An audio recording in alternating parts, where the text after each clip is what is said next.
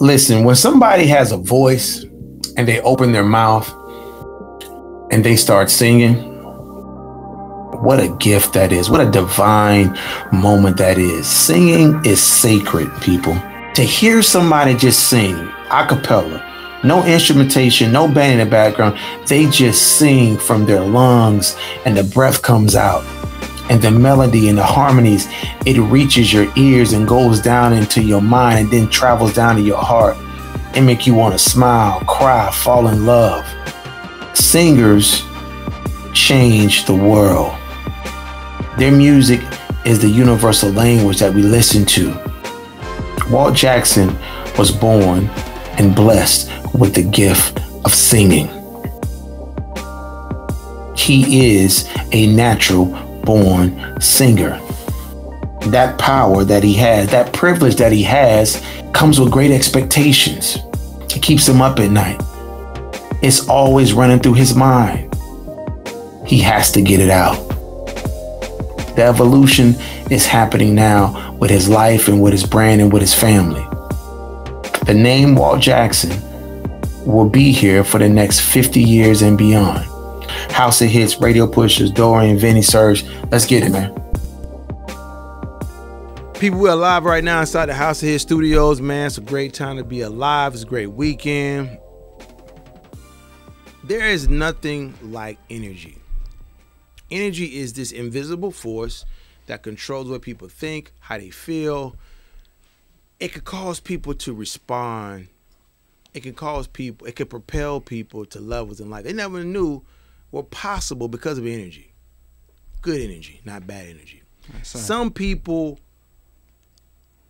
naturally generate a certain level of magnetism, a certain level of energy that's magnetic. It's contagious. It's infectious. It grabs people in a positive way. It lifts them up no matter what's going on in the world. They do that. When you meet people like that, it's a game changer. You feel it without them even touching you. You can say, wow, I want to be around that person of what they're doing.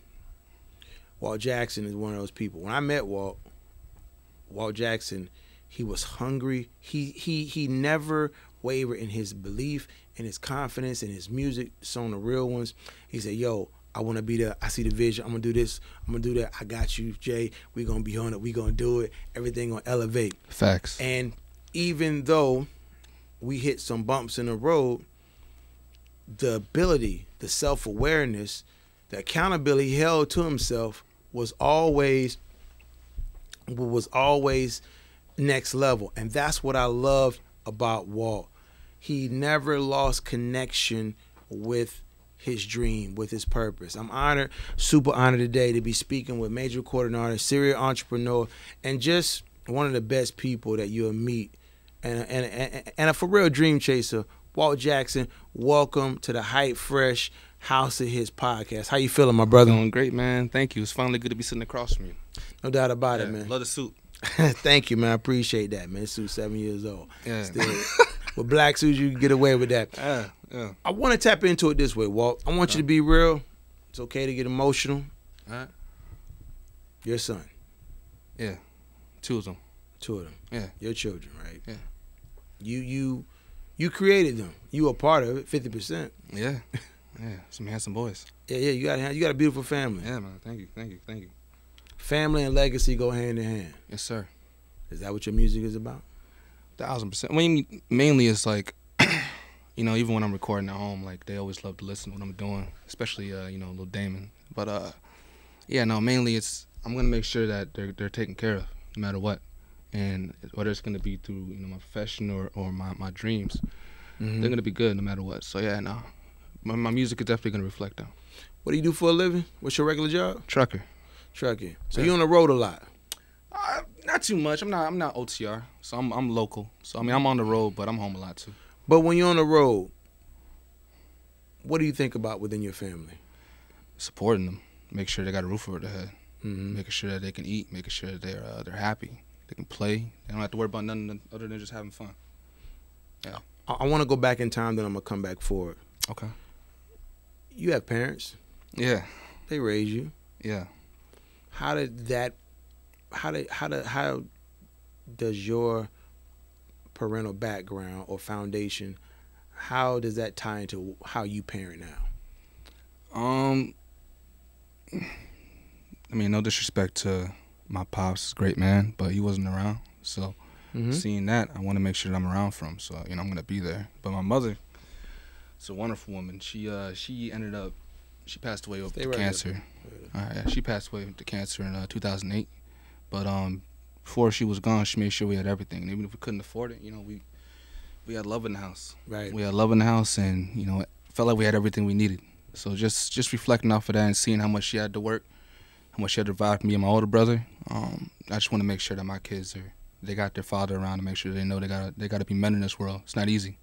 With your dad leaving, not being around, did it give you a different edge when it comes to how you want to be there for your sons? Yeah, it just put the gas in my back to know that I'm not ever gonna leave them. You know, make sure I'm around for them, and I want them to be in a healthy household, and they are. So yeah. Explain that pain. What was it like? You popped down. How did it make you feel? I'm gonna be honest with you. Like when he was gone, it kind of gave us a lot of freedom, but at the same time, it was weird. You know, just and he would, don't get me wrong, he would try to come and see us, or we go out to Chicago to see him. This is back when I was in Michigan, but he would try. But it's just you don't really get it when you're younger, but as you get older, you understand like it's not easy. So I don't blame him. You know, it's wild out here, you know. So I don't blame him, but it just showed me that I don't want my kids to grow up like that. I want them to feel safe. I want them to feel protected. So yeah. I see the way you look at your son last night at Moxie. Yes, sir. I saw the way that. It was a great night. It was a hot night. But even through all of that, the beautiful women were around. Yeah. I know that you were focused. Yes, sir. I like that. Thank you. Because it was a very distracting place, to say the least. Yeah. But you were focused, and that won my respect about you in a different way. Thank you. Because when you're in a spot like South Beach and all that's going on, it's easy to get unfocused. I think that was the pain of your dad, making you focus like that. It could be. One thing I know, so last night, you was the king of that place, man. Appreciate that, man. You was the king of that place. But yeah. I agree with you. I want to talk about your mom. I wasn't close with my mom. I'm not close. For real? Nah, not at all. It's a long story. But, you know, my mom is very controlling. She never could control me. I'm a dad's guy. You was a wild boy. No, I wasn't wild. Just the fact that whatever my dad wanted me to do, that's where I went with it. But let me ask you this question. Okay. Your mom died of cancer. Sorry to hear about that. Appreciate it. The lessons from your mom, how much did that shape you, shape your mentality, and shape your drive? How much did it fuel you? I mean, a lot. She put me in choir when I was a kid. I was always singing, you know. So she put me in choir, and she was the one that told me. I mean, I wrote my first song and went and showed it to her, you know. So she's the one that told me that I was gonna make it. She had me on the radio when I was like 4 or 5, singing like a homeless song, like "Mama said to me, just like 1, 2, 3, we're about to be homeless." It was a thing, but it was cool. I was on the radio young, but it was she believed in me. She never told me not to falter, you know. She believed in everything I was doing, and even now, like I feel like when I make it or when I do what I'm doing, I want to make sure that she's represented correctly. So I'm always gonna put her on a banner, like always. So she's like your rainbow. She's the greatest. So you know how a rainbow pops up every now and then, you know, and the rainbow is so beautiful. Yeah. You know, you see a rainbow, it's like, ooh, you never not recognize it. It's rare. But you never not recognize it when you see it. So with your mom, what I'm saying is you always going to recognize that. You're always going to pay homage to that because she's your rainbow. A lot of times when people aren't here, they turn, you know, my grandma used to say, in death, I become a rainbow. I said, Grandma, what you mean? Because my grandma was older. My grandma was part Indian and white. Oh, word? Yeah. You got some Indian in you? Long story. Dope. Long story. But for what it is, we all got some in us. Yeah. But my thing is, the rainbow is a version of inspiration in your life. Yeah. We all have rainbows. Okay. They all just look a little different, but the impact's the same. So your mother's a rainbow. And I think you carry that a lot around with you, which is a positive thing. Yeah. When you're singing, do you hear her? Honestly? Because she put you on the radio at 4. I wouldn't say I hear, but do you hear her saying you could do this? Okay, that's more like it. Yeah, I definitely think of her. Definitely think of her. Just again, always believing in me, and even sometimes like when I'm in the studio, I look up, I talk to God, I talk to her too, so they know that hey, I'm doing this, no matter what. Yeah. Mario is one of my favorite singers. Cold. I love Mario. Cold. Underrated. Yeah, he's cold. I forgot. I think he's from Baltimore. Yeah, from Baltimore, right? Baltimore.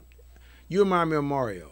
Oh, that's a high compliment, sir. Thank you. Yeah, Thank yeah. you. You remind me of him. Okay. But you great though. All right, thank you. And here's the thing I like about your music. Your music has youthful energy, but you got a certain distinctive soul to it. I don't know where it is. I don't know where. I just know it when I hear it. I remember you told me that. Yeah, exactly. That's why I always played your music Yes, on sir. iHeartRadio, 99.7 Heat Miami. Yes, sir. Here's the thing, Walt. You're born to sing. Okay. You can't go to school for that. You Right. can sing. Thank you. You can sing. That means a lot coming from you. So Hey, thank you. I appreciate the you know the respect. But here's the thing, right? Yeah. What you do with your voice, what Luther Vandross did with his voice was beautiful. Mm.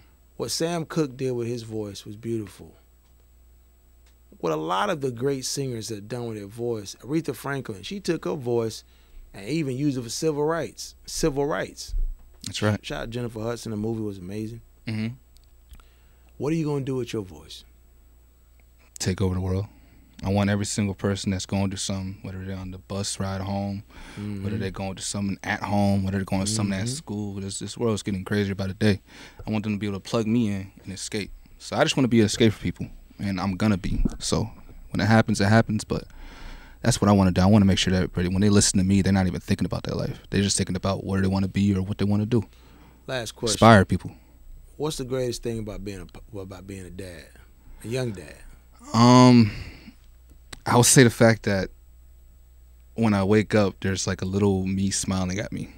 It's kind of hard. It's kind of hard to explain. Look, but many of you, look handsome. You got handsome yeah, he's better looking than me. Yeah, he is. He is. He's better looking than me. But just Yeah, that's all right. Supposed to waking up when I look better than my dad. Absolutely, I get it. You're hilarious, bro. Handsome. But just when I wake up in the morning, I see him. Yeah. It just gives me it's not only gives me a drive, but I mean they're helping me as much as I'm Sure, helping them. man. You know, so when I wake up and I see him smiling, it's just, I guess the best part about being a dad is having purpose. I love that. Yeah. House of Hits, High Fresh Magazine, 99.7 The Heat, Purpose, Walt Jackson, Real Ones. Thank you, sir. No problem, man. Thank you.